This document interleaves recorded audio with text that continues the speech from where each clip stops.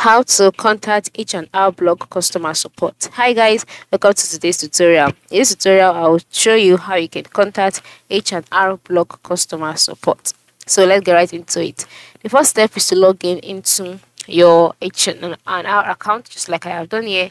And then once you're on your account and you're brought to the dashboard automatically, you will see some options, right? By the time you scroll down, you'll see other options as well. Okay, so once you can see all of this, the next step is to move to the left side of the screen where you can see a sidebar containing some options such as the H&R Block logo, home, taxes, finances, document, help, and then account. So just click on help. Now after clicking on help, you'll be brought to the help page.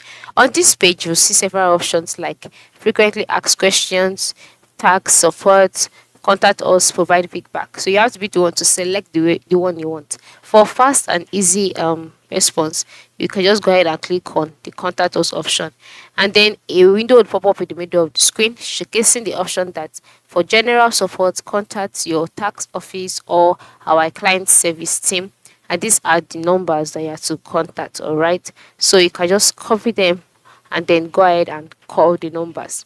This will provide immediate assistance. But if you do not want to do that, you can just click on my blog frequently asked questions and check through all of the questions. For each of the questions, there are articles that have addressed them, that is, that have provided answers to them.